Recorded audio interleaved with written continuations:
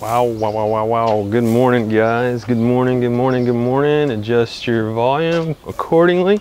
It's Monday morning, and it's another time for another version of the Monday Morning Sidewalk. This is the second one. You know, we probably won't make 52 in a row. It's just technically not feasible, but we had a great 4th of July weekend, and we're going to look back on the weekend, last week's fishing, and forward to this week and what's going on around here this week. Hope you had a great weekend, and of course, welcome back to wherever you are. It's Monday morning, July 7th, and this is the Monday morning sidewalk. You'll hear the trash trucks in the background perhaps, and that's just part of the ambiance of the fly bar.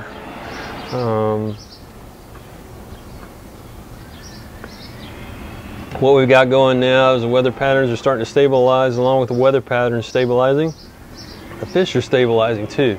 I went out with my wonderful wife yesterday, and we fished a cove on Ray Roberts and did quite well actually for sighting, because the sky was finally clear, and catching some very pretty and very sizable common carp yesterday.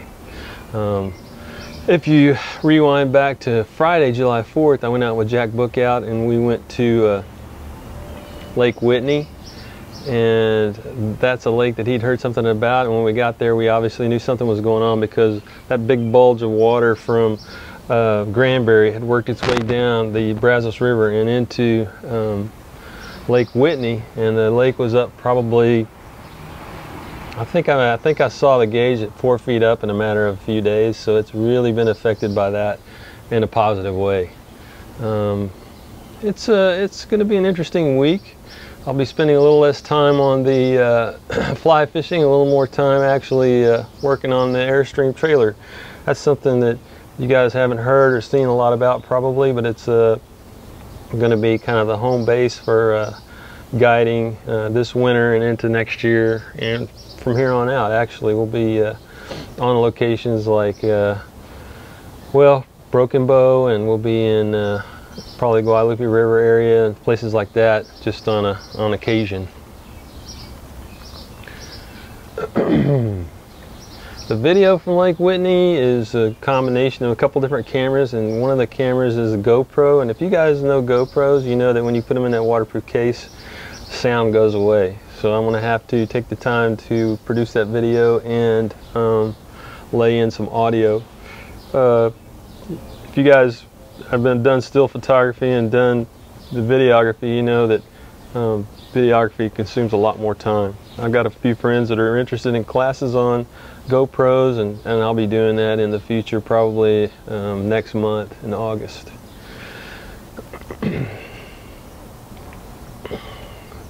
I probably will be fishing less this week, but I've got a couple of gear reviews to do. One is a Orvis Helios 2 fly rod. I've got that in a 5/8 with a tip flex, and we're going to get out and shoot the video and do the audio for that fly rod review for the Orvis Helios 2. It's a beautiful rod. I've already kind of messed with it. It's got a real, strong impression of what it's all about. It's a 5/8, so it's kind of hard to really translate into what we do here real directly, but it's a interesting fly rod. There's also a review coming up of the Sims Vapor boots. I've been threatening to do that for a long time, and it looks like finally I'm going to find the time to do that. The Sims Vapor is a really neat boot, and one that I've had on since it came out, about 6 months. So the boot's been tried and true, and it is really performing well. I just want to show you the boot. I've got some still photos that I shot and tell you a little more about that boot and whether or not I recommend it. So stay tuned for that. Should be out this week and maybe next week. Like I said, there's going to be a lot of time dedicated to the Airstream trailer in this week, and then maybe I can fit some fishing in between, because things are really stabilizing. So when it stabilizes like this, I really want to get out on the water more, and I want to work on a trailer in 100-degree weather. We're probably going to be in the upper 90s, close to 100 now, and that makes things much more interesting as far as taking care of yourself while you're on the water.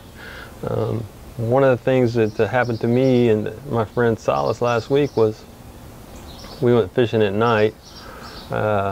He wanted to take me crappie fishing, you know, typical conventional crappie fishing with lights and stuff. And we almost got caught in a storm. And one of the things I use is an app on here that actually, this is my tip for Monday. Make sure that you have a good weather app that you understand and are able to use at the drop of a hat. We were on the northern reaches of the Lake Ray Roberts, and just by, you know, happenstance, I was looking at the this app that I have, and I can't remember what this app is called. Let's see what it is. It's a paid app, but this is my tip for you guys: is get you a good weather app. This is called RadarCast. The RadarCast is pretty much a radar app without all the frills on it, and that's what you want. You want something that you don't have to look at ads or any of that stuff. If you have to pay $2 or $3, please break down and pay the money for whatever app works for you for weather, and very, very quick refreshing on that too. It really, it can save your life. It really can. And we got hit by a storm after we got off the water that was blinding rain and high winds, and if we'd have been in our little kayaks under the bridge, it would have been problematic, to say the least. So that's just the tip for this week, and I hope you stay tuned, because that video from Lake Whitney is pretty fun. A little bit of polling on the East Cape Skiff, it's the Fury, and just kind of see how those things work here in North Texas. I think it's very interesting. There's a lot of potential for flat skiffs. I've been talking about it for a couple of years now, and we're getting closer and closer to that, as well as having the Airstream ready to go on locations and have you guys come and visit. Thanks for watching. Have a great week.